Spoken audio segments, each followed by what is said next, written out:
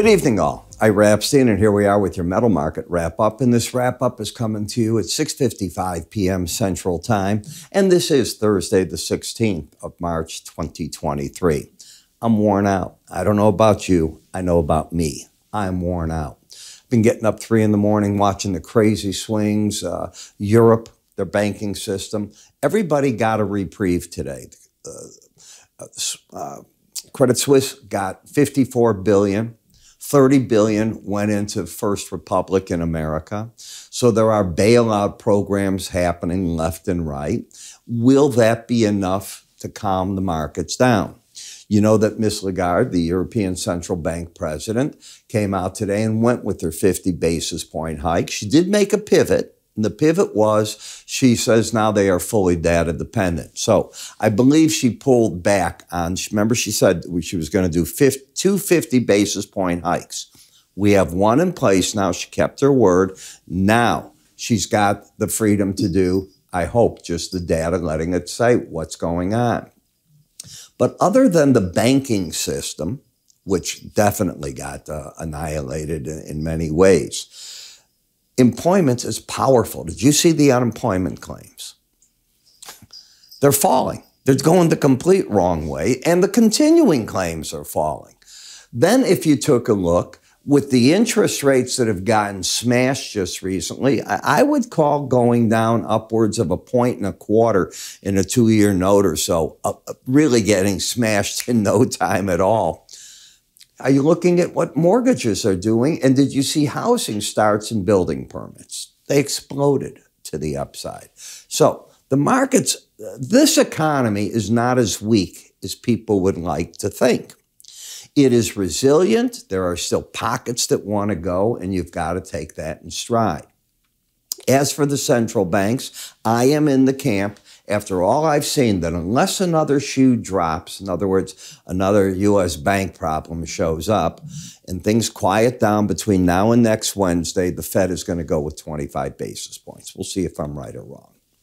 When you look at the gold market, it continues to come up here, and it's fighting an old high that it had right into that area. As we see here, you've got a consolidation pattern. Now, some call it a distribution pattern, a consolidation pattern. You had an outside day up, big one. You stayed within that range, and so far you're staying within the range right now. Remember, I told you, you've got to learn how to work with outside days. They're very, very important. They're a tip-off for market action. Take my course. It's on the website under education. In the gold, and I'm saying with April gold just temporarily, I'm going to be switching over to June very shortly now. Higher lows, higher highs. Look for me to maybe make the switch over the weekend. Market staying over all key moving averages. That's bullish as can be. It's riding. The word is riding, present tense. Keeps hitting every day the upper Bollinger Band. That's called the Gorilla Glue trade. I call it that because for most of us, other than the new Flex Seal glue, which apparently one dot, you can pick up a car. Laughing, you know, stuff.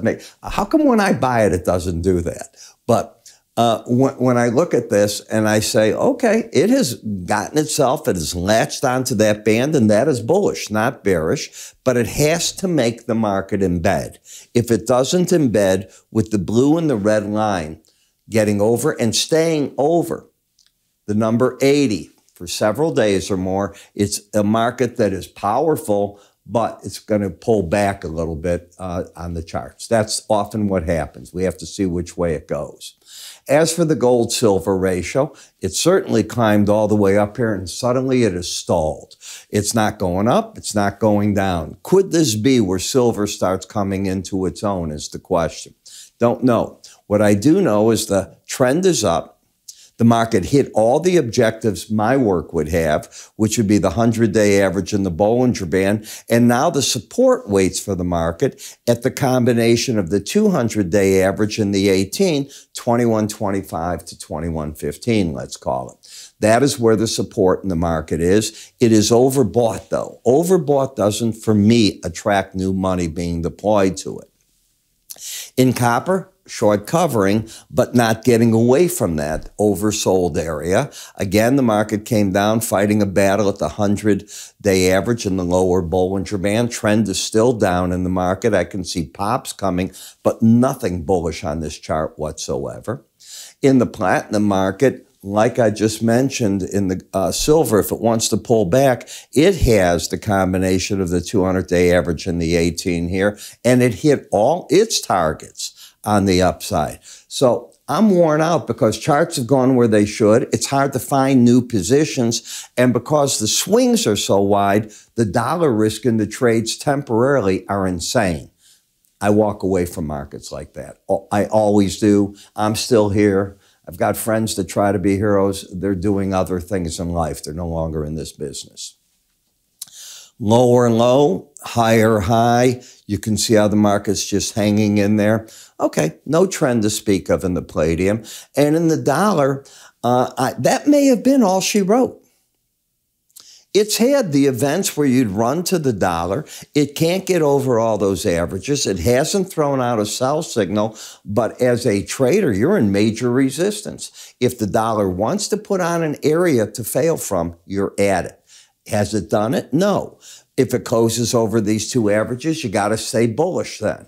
Until that occurs, no. I'd say that the pros came out of longs up there, and now they're just watching. You know, one of the things I'm going to ask of you, if you like what I do here, do me a favor, give us what? A thumbs up. That helps us on the readings with all the algorithms. And I'd like you to join me in the morning when I'm going to cover this, and I'm going to cover next looking at the futures markets, and I'll give that review in a moment. And you can do this, if you haven't tried it before, by simply following my finger, go up here, give it a click. It'll be free offers. Sign up for my free offers. Away you go. You'll get your user ID and your password, and I'll see you in the morning. I'm Epstein. Have a good evening.